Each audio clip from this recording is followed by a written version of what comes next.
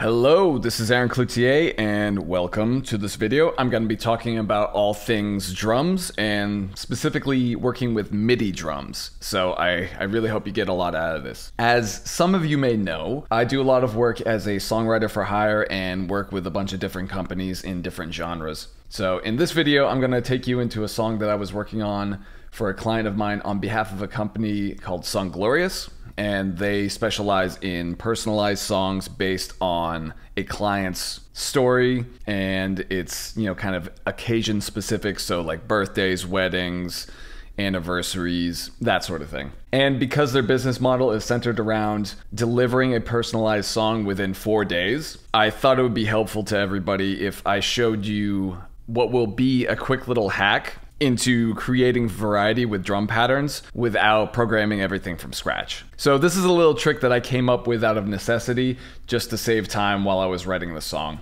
So I'm big on variety when creating music, and since in this case the fastest way to incorporate variety would be to work with the MIDI drums, I wanted to show you how to create drum parts from stock grooves that help move the song along while not sounding monotonous. So this is going to be a two-parter, with this video in particular showing you how to take a pre-existing MIDI groove and tailoring it to suit your song. So I am currently working on a pop rock style song for a client on behalf of Songwriter, and here's what I got so far.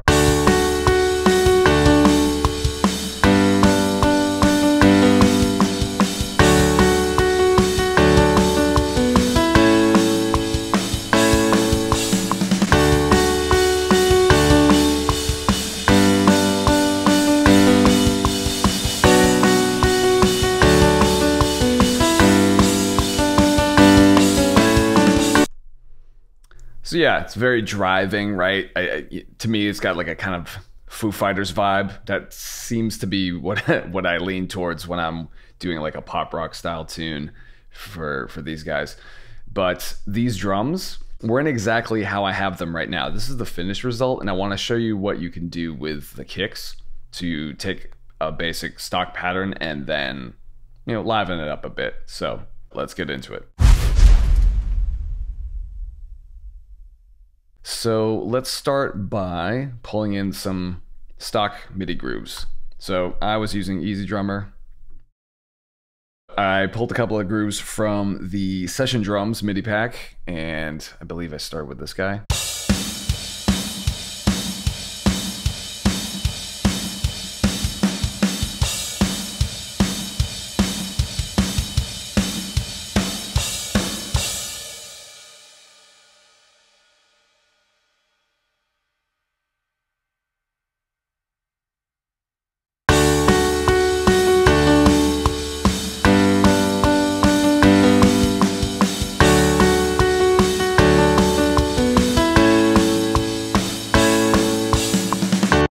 So that sounds good, but it's not quite the vibe that I'm after. I want the kicks to be a little bit more involved.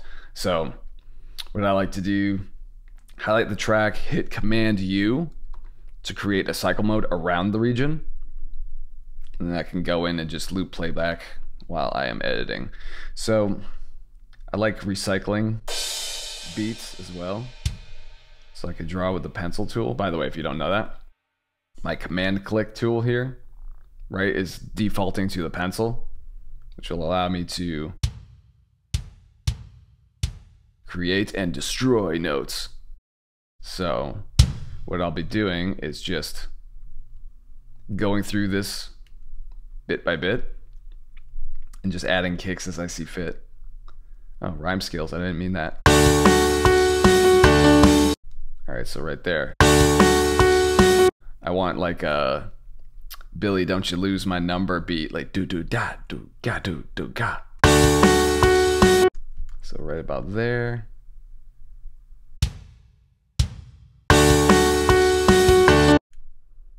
Right there as well. I don't think I want the same velocity here,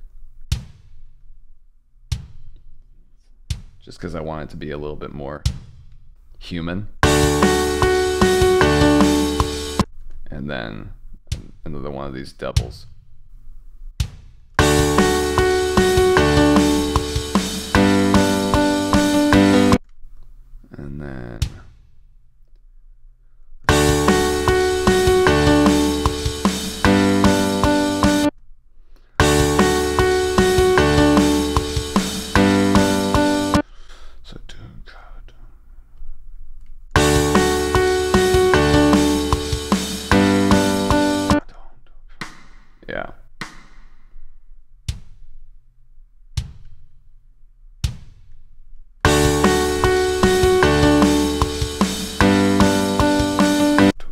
same thing here.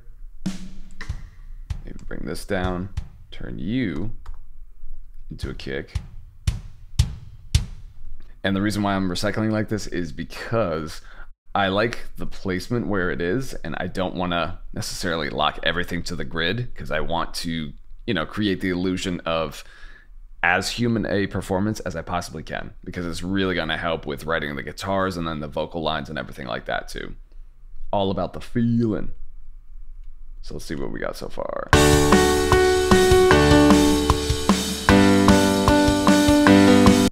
Okay, let's grab you, do the same thing. Get a bit of you.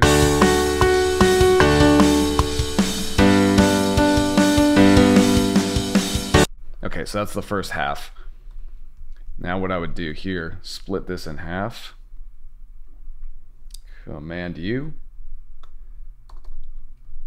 Do the same thing over here. So borrow this.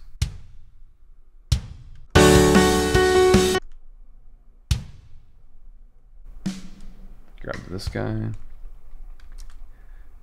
And in case I didn't mention it before, which I don't think I did, I like to use the velocity tool here. I'm assuming that you know what this is, but just in case, you open that up by hitting the T key to bring up your tools.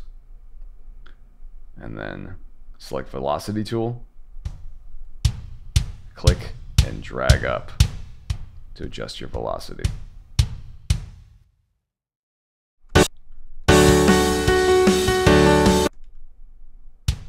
Move you here.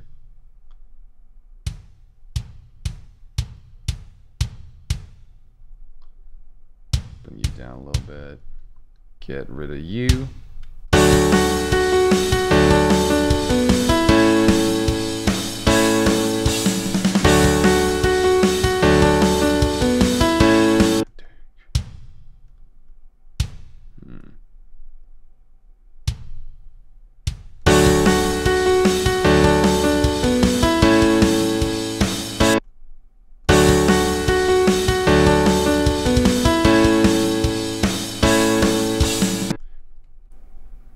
Eliminating some of the kicks underneath the snare because I feel like it's a little too murky.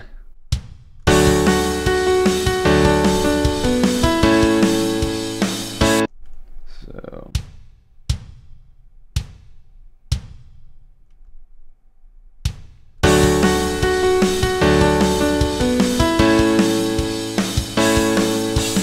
and then maybe one last.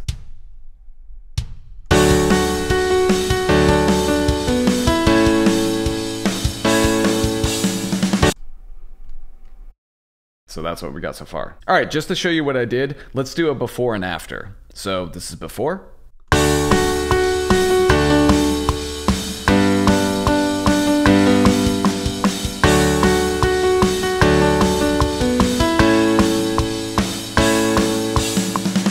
And after.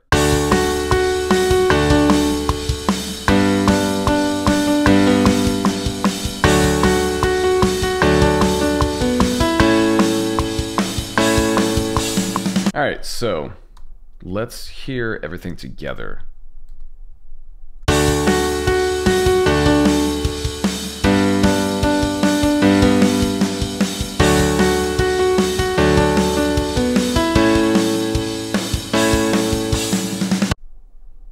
Okay, so that's the vibe that I'm after. I like that a lot more. There's a lot more energy going on. I didn't like the amount of space that the kicks were leaving in the original patterns, but I really loved the overall beat, so it was worth tailoring. So there you have it. In the next video, I'm going to be showing you a quick hack to add variety to a drum beat without spending more time editing everything all over again. Thanks for watching. If you want to delve a little bit deeper and get some more tips on how to write lyrics and melodies and learn how to beat writer's block and just kind of cultivate inspiration in general, I've put together a series of 4 PDFs that you can grab for free, so you can find the link in the description below.